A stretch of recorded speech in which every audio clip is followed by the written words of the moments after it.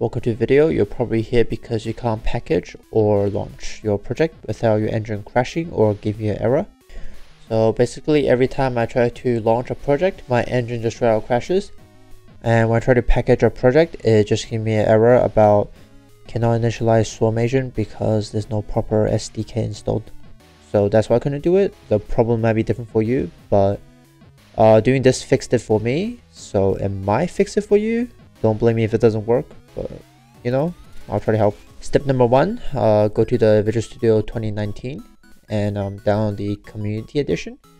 You actually don't need to install Visual Studio 2019. You just need the installer to install the SDK from it. Now wait for the install file to load, and after it finishes loading, now you just gotta go on the modify if you have installed, or if you don't, it should be popping up a new thing to install it. But you just go to individual components and search up SDK and click the latest edition. You don't need the other ones on top of it, like oh, these is useless, just need the latest one. But if it doesn't work, I guess give a try to install the other ones, but just click the 4.8, should be fine. And then you click the install on the bottom and then wait for that to install. But since I already got that installed, I'm not going to bother with it.